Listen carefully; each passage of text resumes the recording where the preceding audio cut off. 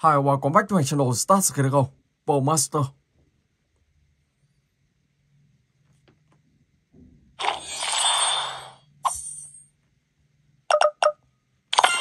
Player 1, choose. Okay.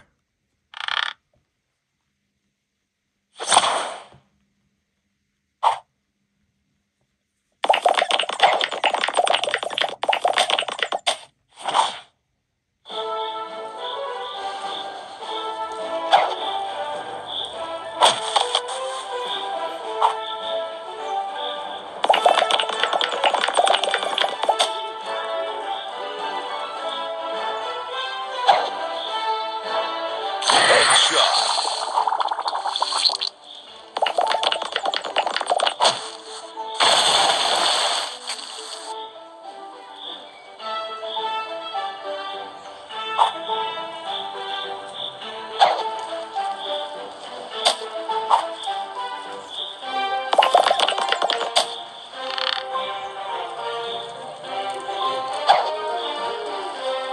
Headshot. Finish him.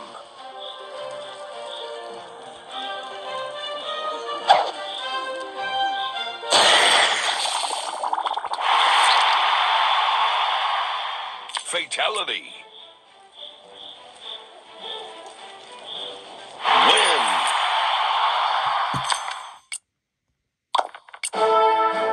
Player 1, choose.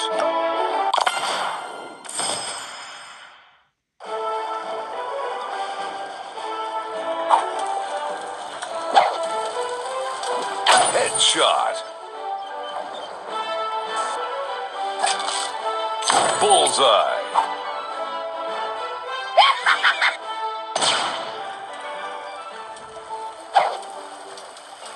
Headshot.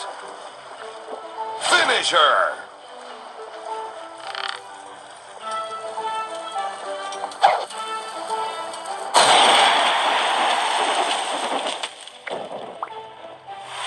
Fatality. Epic win. Ok, và mình sẽ chuyển sang game thứ hai. Let's go.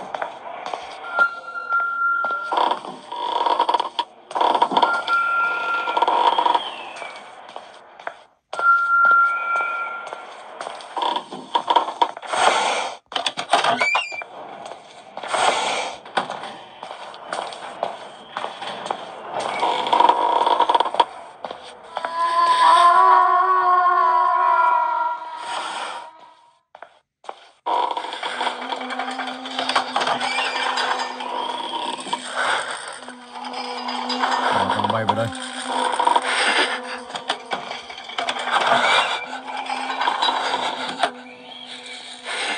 Oh my god.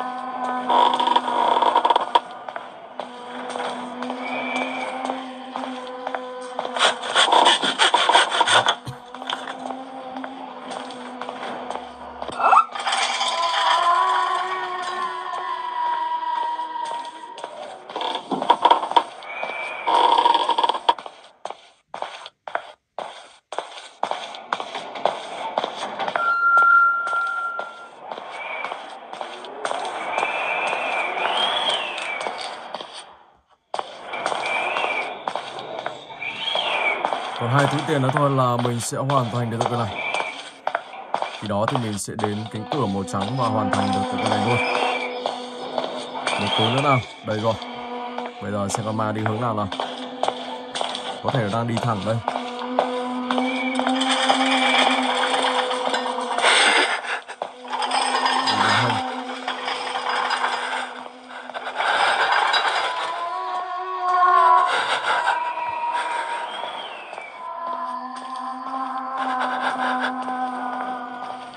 Ok. Rồi và bây giờ thì mình sẽ chuyển sang từ game thứ 3. Let's go.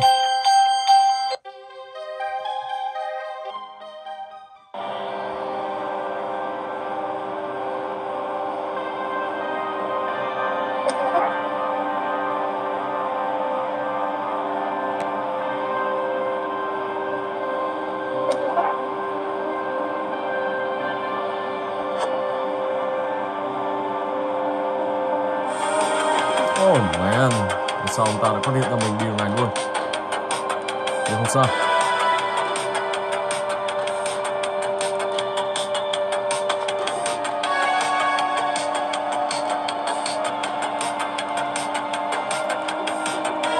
Bây giờ mình sẽ phải tìm một tấm thẻ.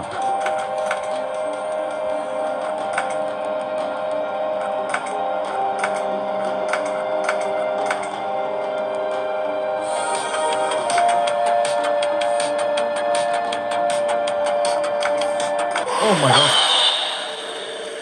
Ông ta đi ngược lại. Wow. Lại let's shoot. Ông ta đi ngược lại thì dễ sợ.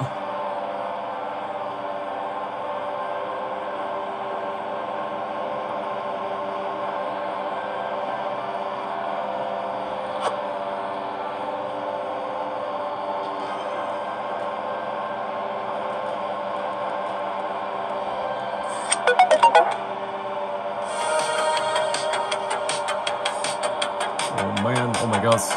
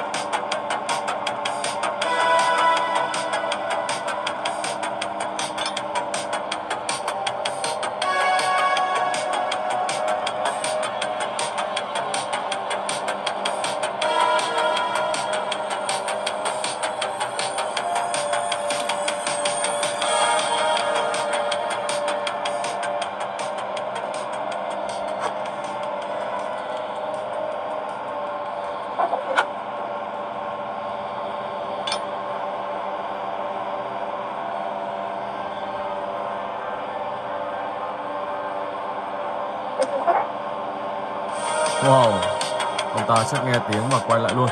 Nhưng không sao, bây giờ mình sẽ thành công.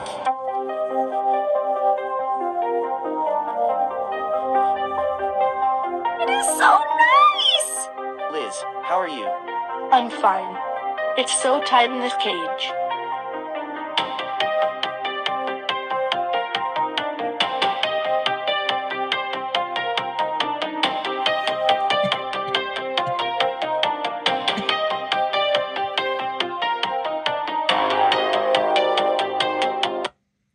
Ok, vào tới game thứ 4. Tank Hero.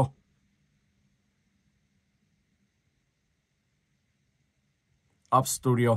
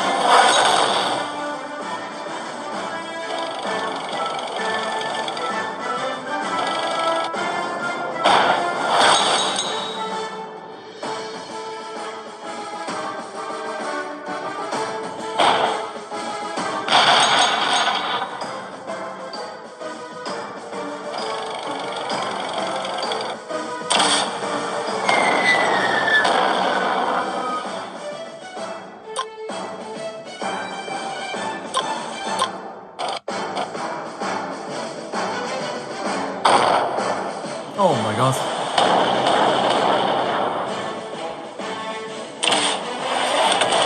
May sao anh ta vẫn sẩy luôn. Wow, anh ta được ăn cái đấy rồi. Cái này nằm chuẩn.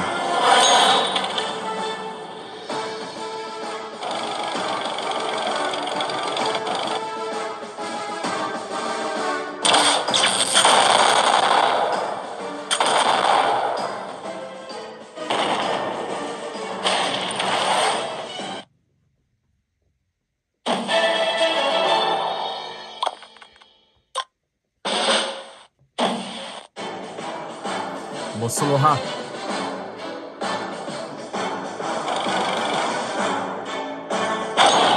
Oh my god. Wow.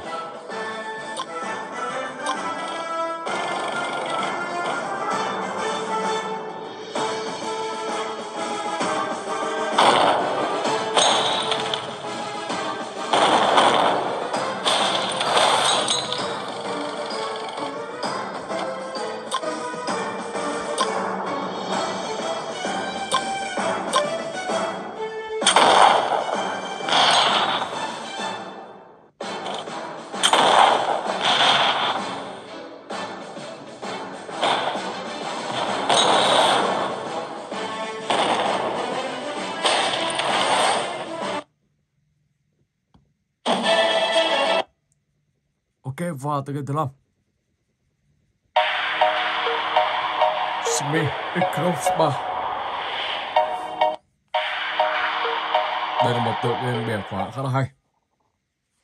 Các bạn của mình khám phá. Daniel, wake up! It's time!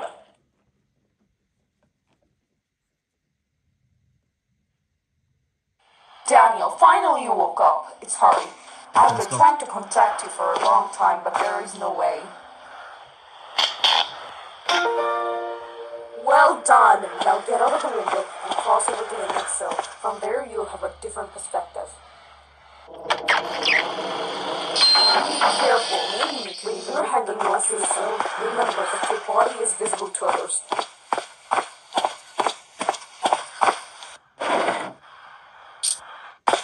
Fourth one. Listen carefully. Now that you have managed to escape from the prison, our counterattack begins. This train is one of the major strongholds of export. If you can escape, we will deal them a hard blow.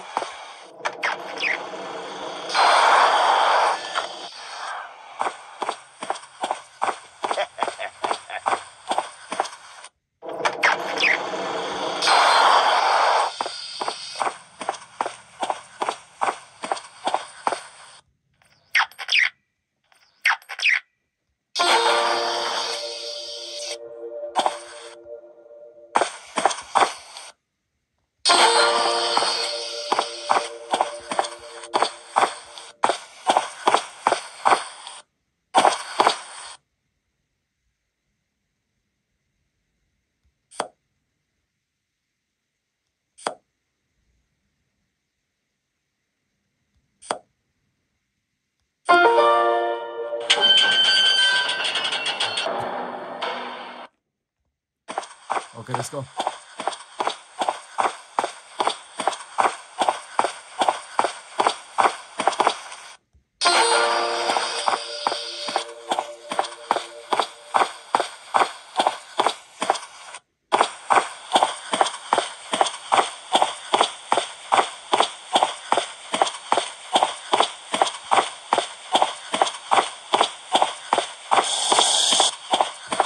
You see this room? What do you think if we start with the junkyard down there? Let's finish it once and for all before they start repairing it.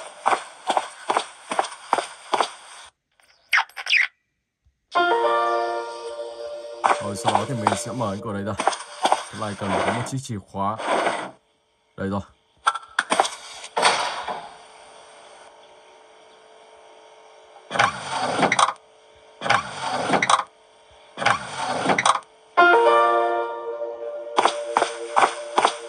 Và tiếp tục làm việc, làm nhiệm vụ đây.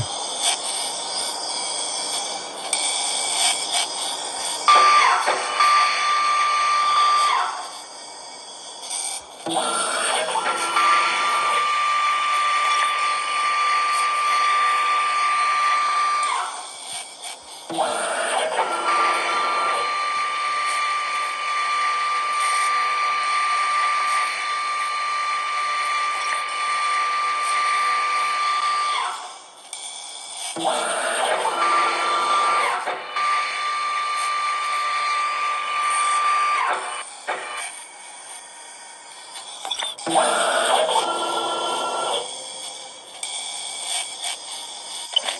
cứ như thế và tiếp tục các bạn sẽ mở ra và bẻ khóa từ đường này. Ok.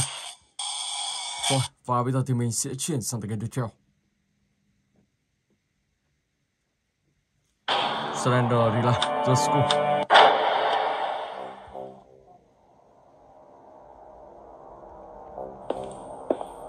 Trong tựa game này thì các bạn sẽ phải tìm kiếm 8 món đồ.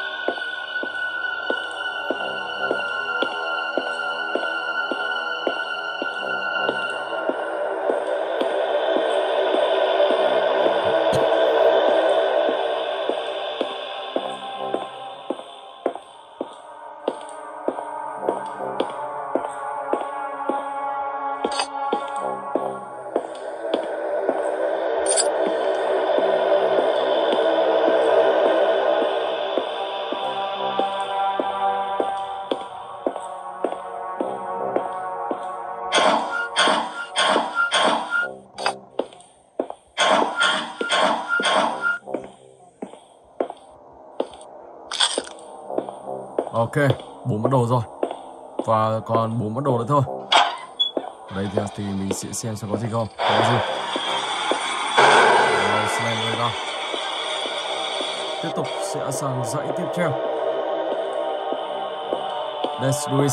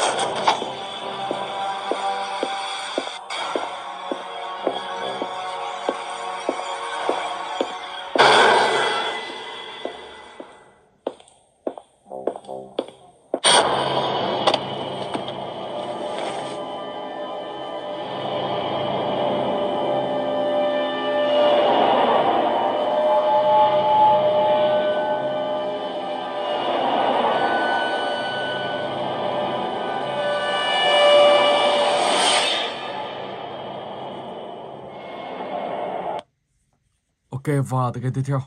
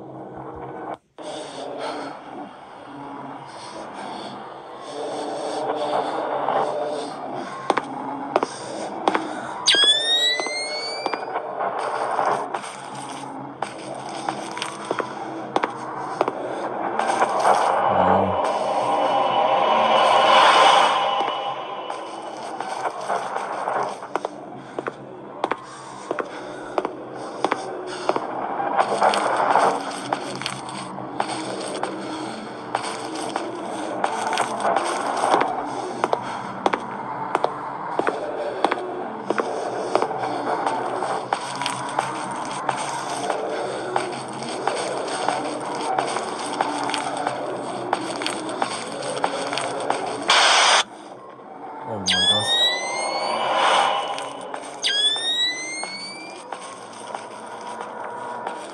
Đây là phần 2 của tựa game này. Và tựa game này thì các bạn sẽ đi xung quanh và các bạn sẽ phải tìm tất cả là 6 con ma ở gần đây. Khi đó thì các bạn sẽ hoàn thành tựa game này và chuyển sang chapter 3, gọi là sang map khác. Oh my gosh. Khi các bạn nhìn cái làng nó lâu thì các bạn sẽ bị bắt ngay.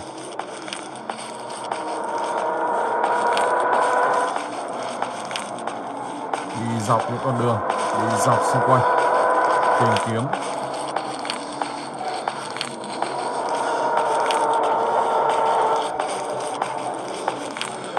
Đó, cứ thế. Wow, vẫn gặp bảo tàng. Cứ thế rồi các bạn sẽ tìm kiếm đủ tất cả là 6 con ma. Ok. Rồi, và bây giờ thì mình sẽ chuyển sang cái tiếp theo. Granny Chapter 2.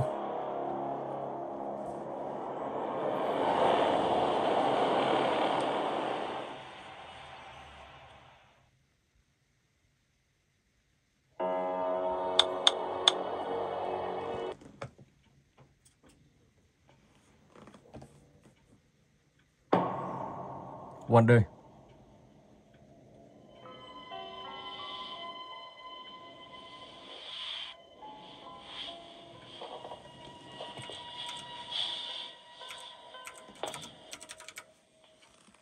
Let go.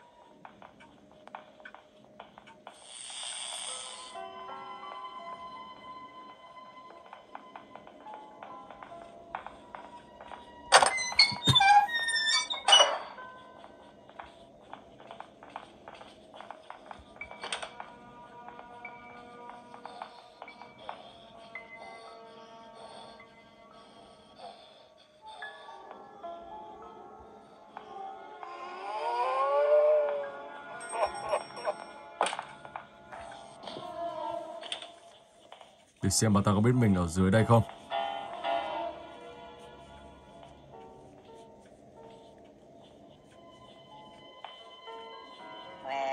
Wow. Cuối cùng thì đã không bị lộ ra.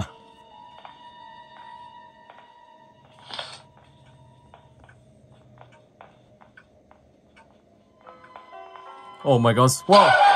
Đi rồi. Oh my gosh. Ok, và mình xin phép dừng clip tại đây. Hẹn gặp lại các bạn trong clip tiếp theo.